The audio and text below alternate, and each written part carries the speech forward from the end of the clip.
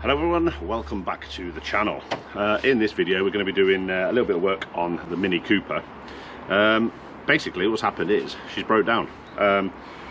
Driving along perfectly normally, and then all of a sudden a load of lights came up on the dash and the car lost all power completely, and then refused to start.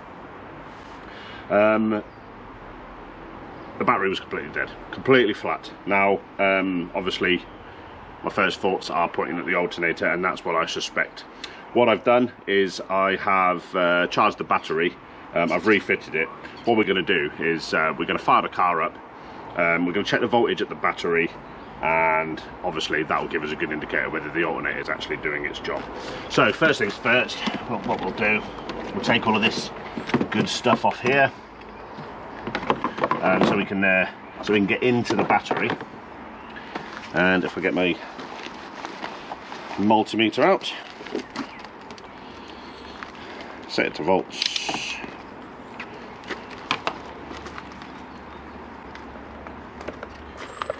Okay, as you can see now, hopefully you can see that, I've got 12.52 volts at the battery right now, so we're good. The battery is perfectly healthy. What I need to do now is just fire the car up.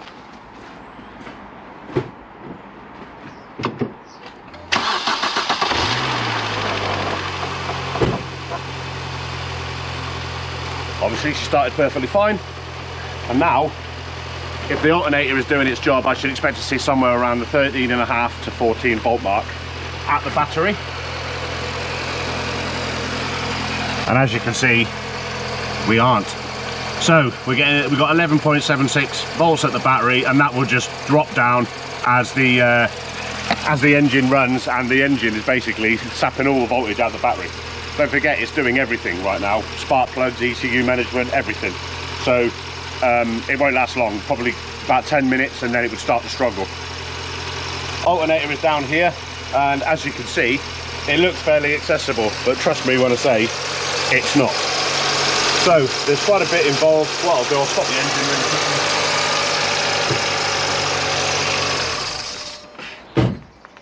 quickly. Yeah, as I said, quite a bit involved in getting that sucker out, because it's not as straightforward as you would think. We've got to delve into this quite a bit. Quite a few things have to come off in order to give us good access, and that is the reason why this job would cost you a fair old bit in labour. The actual price of the alternator isn't too bad. I managed to pick up a reconditioned Bosch one for £80, direct from Bosch, so that's a bit of a bargain really, as alternators go. But yeah, the labour on this job is the killer, and that's why we're here. We're trying to save money, so hopefully you'll follow along, and we'll get this alternator switched out without too many dramas. Thanks for stopping by.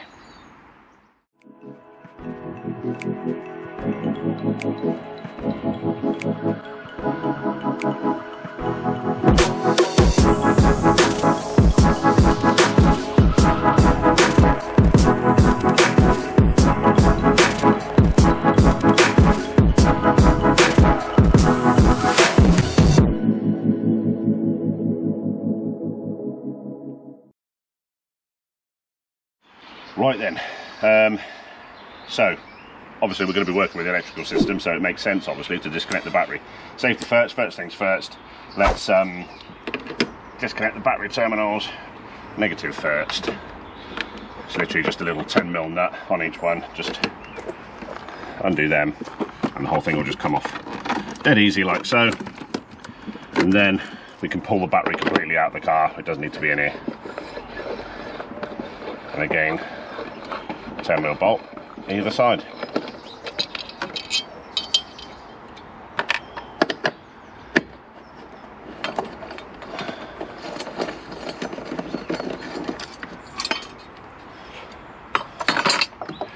Disconnect the vent and then pull the battery out. Okay, there we are. That's the battery disconnected and completely removed from the car. Right. As I said before, this job is a pain, because whilst you can see the alternator, it looks like it's really easy to get to. It actually isn't, because you wouldn't be able to get it out of there. Now, the most straightforward way of removing that alternator is actually to take the inlet manifold off. In order to take the inlet manifold off, you've got to take the throttle body off. In order to take the throttle body off, you have to take the airbox off. Now, so that's what we're going to do. We'll start with the airbox and we'll move forward. Underneath here we've got the fuel injectors, they have to come off as well. Sounds like a lot of stuff that has to be removed in order to get that alternator out, but this is the most logical and straightforward way of doing it, believe me. So first things first, airbox. Right then, air cleaner. What we need to do is disconnect the harness from here, slip the cable tie, which obviously we'll replace later, and then just pop the harness out from the airbox. Okay, got a couple of bolts that hold it in place.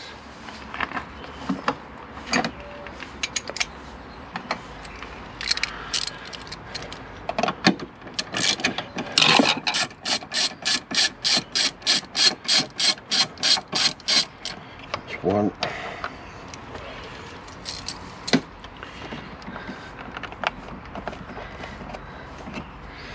A little bung, as you can see, it's a little bit worse for wear, but obviously we need to keep hold of it.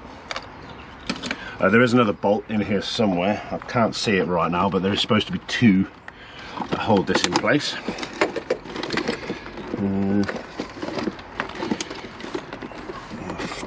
It'll probably become apparent in a minute. What we need to do is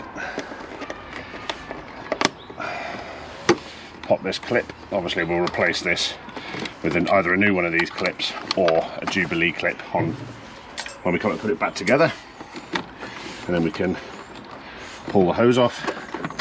And then we do have another bolt holding this in place, and I can't actually see it at the minute.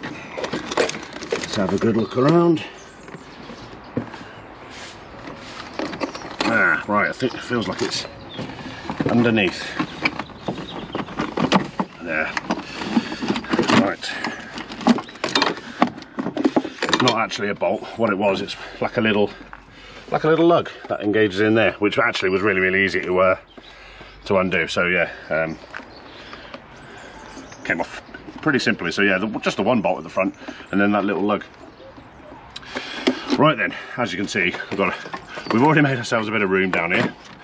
Now what we need to look at next is obviously the throttle body, and that is this assembly just here on the side of the intake manifold. Right then, throttle body. What we're going to do first is we are going to remove the hose completely from the throttle body, and again we've got another one of those crappy factory clips, which again we'll replace with a Jubilee. Disconnect. Oops. Disconnect the vent hose, the breather hose should I say.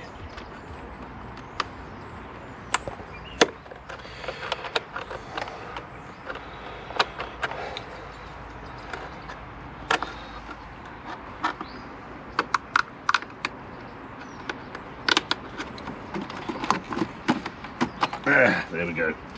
Right, that's the hose off. As you can see now, we've got fairly decent access to the throttle body itself. What we need to do is pop this cover off, just press the clips at the back, and it comes off quite easily. Right then, what we've got here, this here, is a vent hose for the fuel, basically for the fuel tank. What it does is it draws the excess vapor from in the tank, comes through this basically like a purge valve, and that vapor then gets burnt off as part of the combustion process. Quite simple really, but what we need to do here is we need to remove it. So what I'm going to do is try my best to get in here to release this clip, which is quite rusty, so I'll be replacing this as well.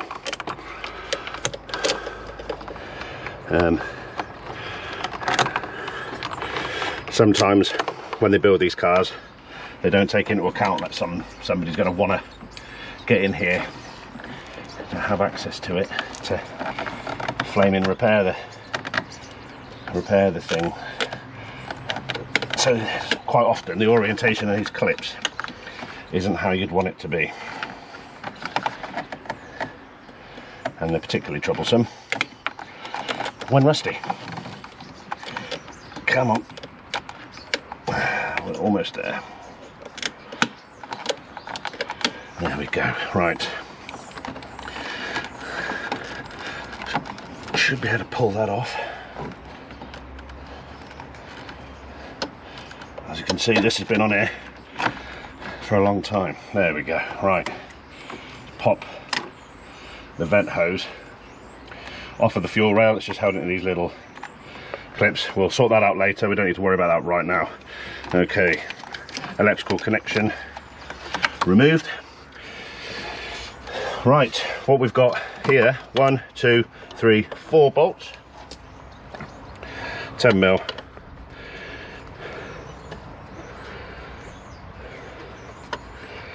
Now, important to note, behind this throttle body there is a sealing ring, and this one does need to be replaced on refitting. Don't skimp on it, just replace it with a brand new one. For the inlet manifold, it's not too important that they're replaced. Basically replace them on condition. If they look knackered, then replace them. If they look okay, a little bit of red rubber grease wouldn't go amiss, refit them.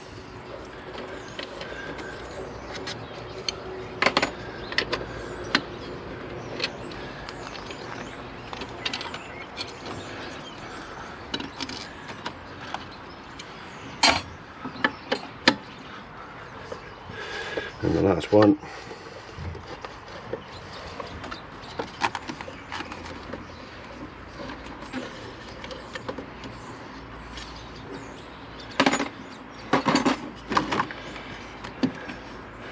And there we go. And here's the sealing ring that I was telling you about.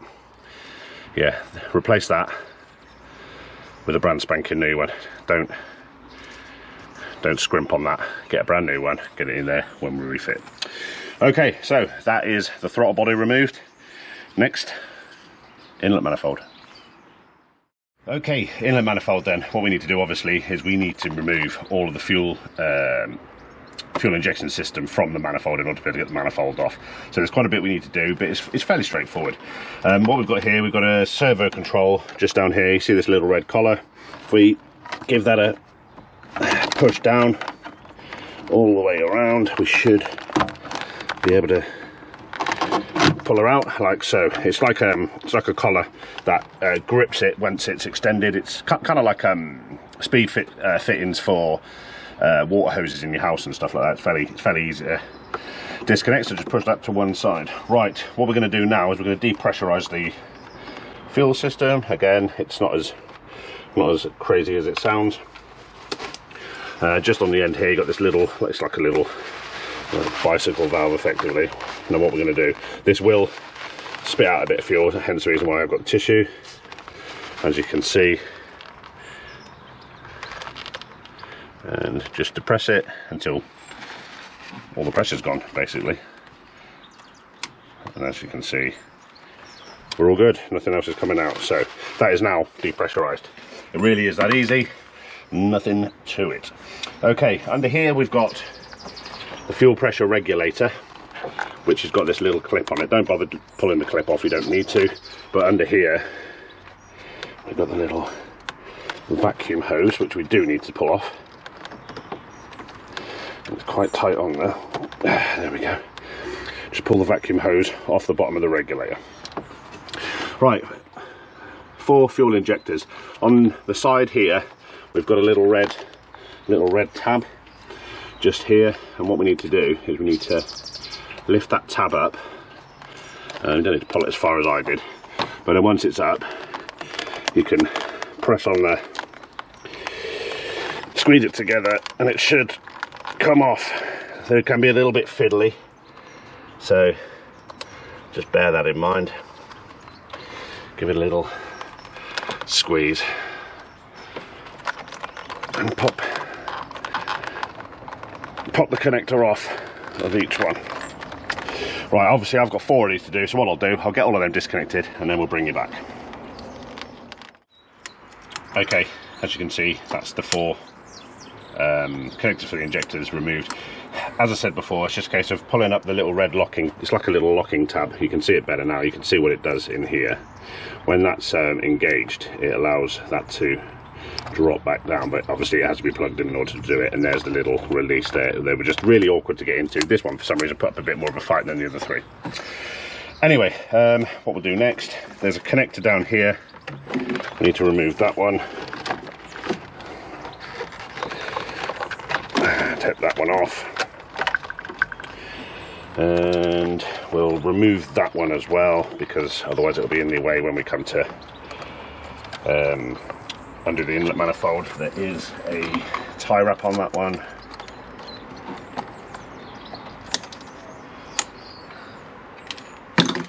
Okay, right, what we can do actually now is pull these little clips forward here, and then the cabling for the injectors lifts off the mountings, and we can just push it to one side. We don't need to do anything else with that, that's not going to be in the way. Right, here we've got another one of these push fit connectors similar to the one that was on the vacuum line, and we do need to disconnect that. Again, this is the one for the fuel, so anticipate losing a bit. We need to do the same thing again, whereby we there we go. We did lose a little bit of fuel, but not too much. And what I'll do actually, just wrap that towel around it to catch any more that's going to drip out, but obviously it's petrol, so it'll evaporate by itself in a moment. As long as it's not smoking around it, we should be okay. Okay, we're now at a position where we can take the fuel rail off the inlet manifold, and all it is these two bolts here, these two 13mm bolts. So if we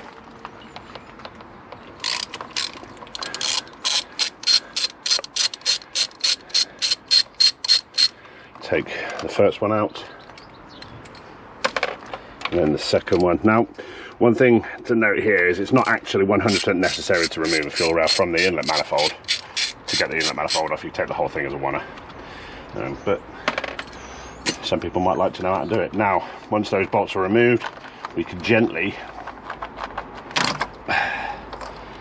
pull the fuel rail off, and there we are.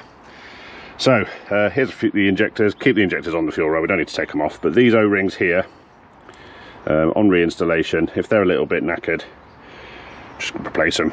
Simple as that. They're pretty cheap. They won't cost much.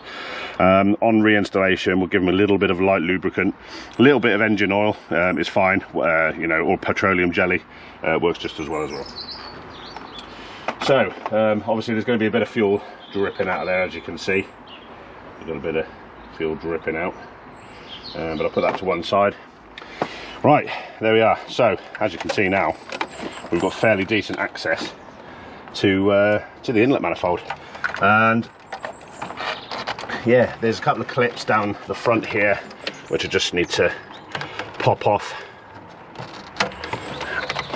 and there we go. I think we're pretty much there. So next, inlet manifold. Okay, now we've got all of that junk out of the way, we can see the bolts holding the manifold onto the cylinder head. There's 1, 2, 3, 4, 5 of them. This one here has got a coolant hose running in front of it, but you can get into it, the one right at the end there. So we'll do that one first. Just undo them all.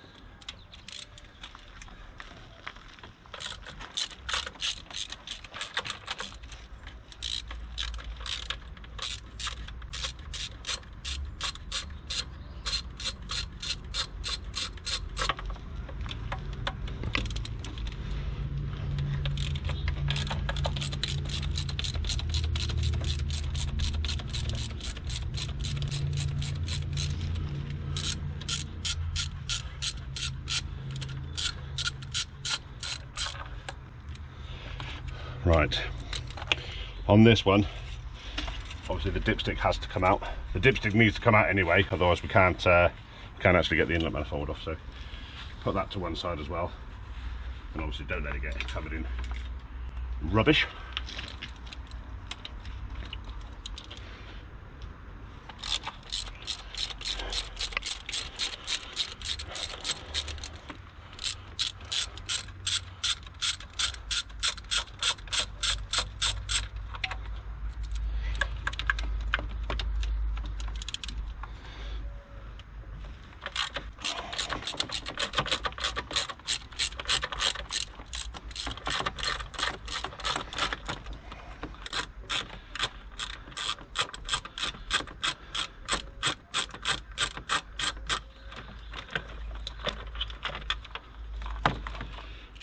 Okay, just the first one's come out a little bit more.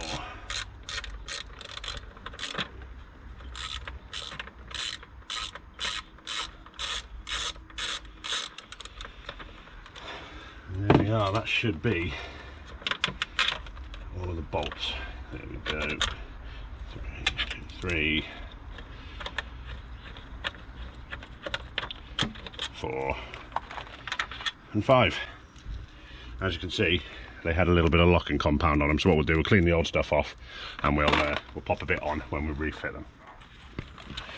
Now, as you can see, it's fairly loose and not a lot stopping it coming in. Now, under here, you can see there's a hose here connected to the manifold. It goes in through there, underneath, up to here. That'll pop off. Simple as that. Now, there is a clip underneath the manifold that this coolant hose goes through, so what we'll do is just pop it off. There we go, and we should be able to maneuver it out. Now, things like this obviously go up to the fuel rail wiring. When we reinstall this, we've got to remember to put it through, otherwise we'll be struggling to find the connector, and then just maneuver it around everything, and that is the inlet manifold removed. Now, these 4 here, these are the ones I said. If they look like they're absolutely flat and knackered, then replace them. I probably will, actually, because these look like they're a little bit squished. So yeah, I'll get another 4 of them, along with the throttle body seal as well, and yeah, replace them all. Okay, so now, as you can see, we've got decent access to that alternator. So let's get stuck into the job that we actually came here to do. Okay then, as I said, we're going to start getting on with the actual act of removing the alternator now. So in order to do that, one of the first things we need to do is remove the drive belt. Now, access is very, very tight. It's a Mini, as the name suggests, everything's quite small and compact. And in order to get get the drive belt off, what I had to do was remove the inner plastic arch, only held in with a couple of little plastic screws. It's not difficult to get off at all. Obviously take the wheel off and all that good stuff, and then you've got better access to get in under here into the belt, and to be able to take the tension off and stuff. Now, the tensioner is this device just here on the end of my screwdriver. Hopefully you can make that out, and there's the pulley wheel on the end of the tensioner. Now, there's 2 things I want to point out on the tensioner itself, and that is this little hole here, that little hole there, and that little lug there on the tensioner, that little protrusion on the tensioner. Now, what I've got here is a little 4mm machine screw, and what I'm going to do is I'm going to lock the tensioner in position using this screw. So what I need to do, on the actual tensioner itself, there's a little square drive, and again, I'm not sure if you're going to be able to make that out. It's just at the very end behind the wheel, and that will engage on the drive here. We can move it out the way and then lock it in position using this little bolt. So what I'll do, I'll get on with all that. It's going to be very, very difficult for me to film it, but hopefully once I've got it in the position, you'll understand how I did it and what I went through in order to achieve it. So I'll get it in, I'll get it locked in position, and then I'll bring it back, and then I'll show you it in the lock position. Okay, there we are. That is the belt tensioner in the locked position. As you can see, there's a little 4mm screw just holding holding the tensioner in the relaxed position, and I am now able to pull the belt off of each of the pulleys. Again, I'm doing this by sight because I can't, sorry, by feel, because I can't actually really get in there to see what's going on, because again, there just isn't any room. And there we are.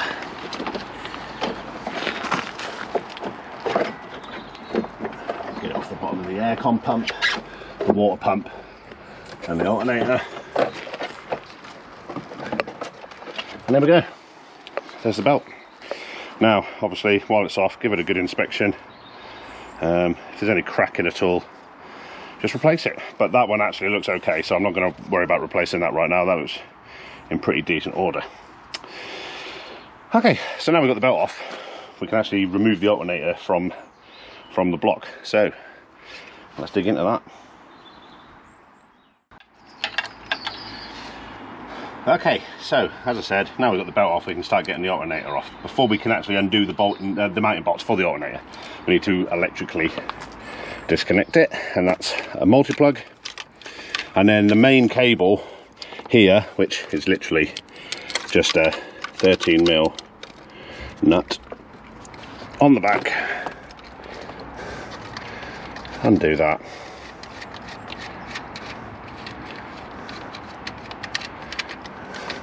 And then disconnect it, just like so. I'll pop the nut back on it so that I don't lose it. I'm not sure if there's a nut on the new one. There might be. If there is, then obviously we won't need that nut. Right. On the alternator itself then, the mounting bolts, there's two at the top here, 1 and 2. Just here, and then there's another one exactly the same underneath. Now there's absolutely no way in hell that I'm going to be able to show you the one that's underneath because there's just no room, so you're just going to have to take my word for it. It's a real pain to get into, so right, I think I'm on it now. Let's give it a little, there we go. Okay, and then just wind her out.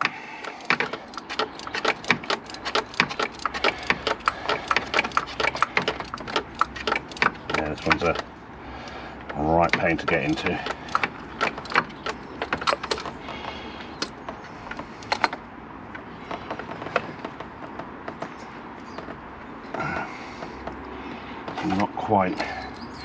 Not quite finger loose as yet.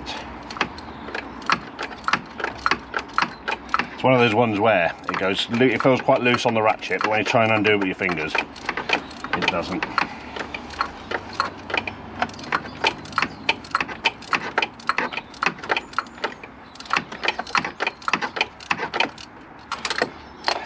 Now though, yeah, here we go. Right,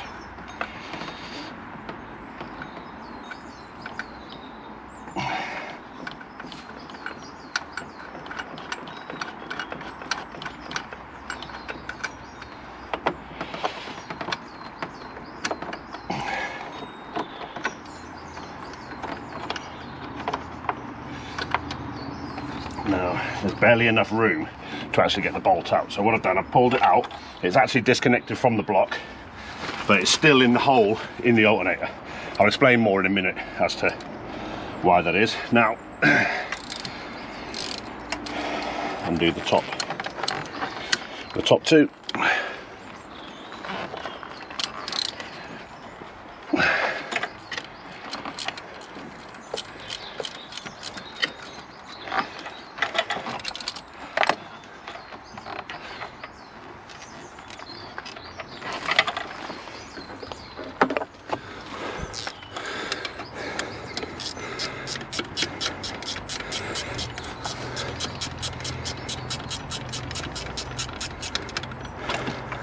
That's one.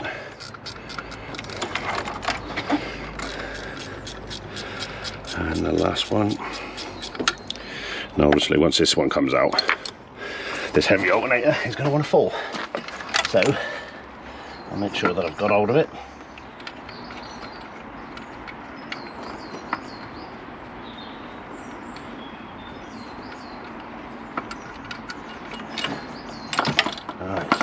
there we go.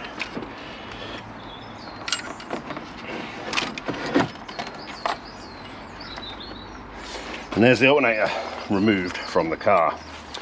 Now, as you can see, the bolt, the housing for the bolt on the actual alternator is quite deep, but there wasn't enough room between the alternator and the radiator to pull the bolt all the way out. So once it's out, I just left it in like that, and then it'll come off. Right, so there we go. That is the alternator for this Mini Cooper completely removed. Now what I'm going to do is I'm going to call it a day on this video. We'll make this a two-part effort. We'll make this part one, which is obviously the removal, and then part two will be the refitting. What I've done, I've put a little bit of workshop rag down each of the ports just to stop anything getting in there, down to the valves. And obviously there's a lot of crap around here, so yeah, it's just a good idea. Okay, yeah, a lot of stuff has to come off in order to be able to get down to the alternator, but it's, you know, it's not terribly taxing, it's just time consuming as opposed to anything else. So yeah. But anyway, guys, thank you very much for stopping by and watching this video, and I hope to catch you all in part two. If you want to leave a comment on the socials, then they're all linked below. Yeah, I'll see you all for part two. Take care, guys. Thanks very much for stopping by, and bye bye now.